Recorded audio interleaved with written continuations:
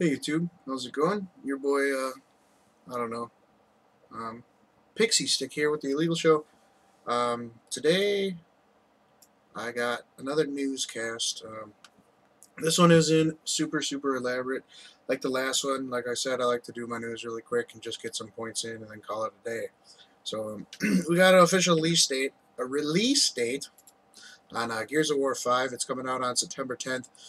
There's a lot of weight on this game considering how well the other ones are and how well they perform as alongside Halo and all that stuff. So there's a lot of pressure on this game for it to be good. I know a couple people that are excited for it. I never really got into Gears too much.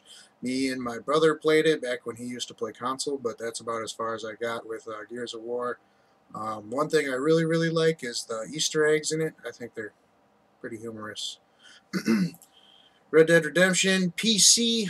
Um, there were whispers of it here and there, and people found some stuff, and the data miners found some stuff, and now it seems like it's either a dream or it's not going to happen. Like information about it, other stuff like that, kind of faded out of existence. There's not really much Rockstar has planned on it or anything they're pushing or anything they're really telling us. But then again, Rockstar is normally a pretty quiet game company, so I wouldn't get too worried yet. It's been out for quite some time, and I don't know. I just assume if it's not out by the end of 2019, it's not coming out. So go to a buddy's house and play it or something like that, and call it a day. If you want, you can get the new Xbox keyboard and mouse and play it on there if you really want to feel like you're playing it on PC. But I don't think it's coming to PC. Sorry, guys. The new Ghost Recon trailer is out, and there's some gameplay. I think the gameplay is like 40 minutes long. I watched that. It looks absolutely incredible. I played a couple of the Ghost Recons.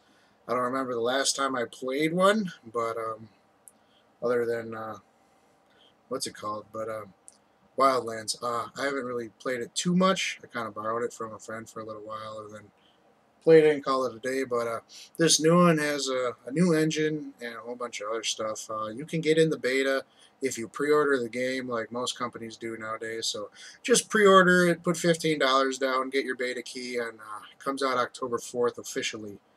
Um, I couldn't find if it was the actual game or if the beta is out October 4th. But either way, if you pre-order it, you get to play it that day. So moving on. Ah, my bad. Ghost Recon. There it is. Sorry. Moving on to Dauntless. Dauntless got a release date May 21st, so it's actually coming out in a week or so. This game is kind of like a dungeon crawler, open world kind of feel to it. People that are working on it used to work at BioWare, they used to work at Blizzard, and some of them were at Capcom. So it's a bit of a smaller company, but the game seems pretty elaborate. It's kind of like multiplayer based, which is okay. Like kill enemies and stuff. It plays a lot like Monster Hunter from what I've seen. I've seen the gameplay video, and it released at the Video Game Awards. They had another trailer there. There's a whole bunch of stuff out right now about it, but it looks pretty good. So that comes out May 21st. I might pick it up depending on if I get farther in Monster Hunter or not.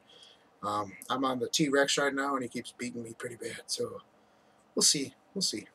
But that's pretty much what I got for you guys today. Nothing super exciting.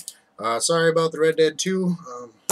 That kind of faded out of existence, like I said. No one could really data mine anything on it or find any new information on it coming to PC. So, like I said, just get the Xbox keyboard and mouse and play it on there if you really want to play it on PC and hate controllers. But that's about all I got for you guys today.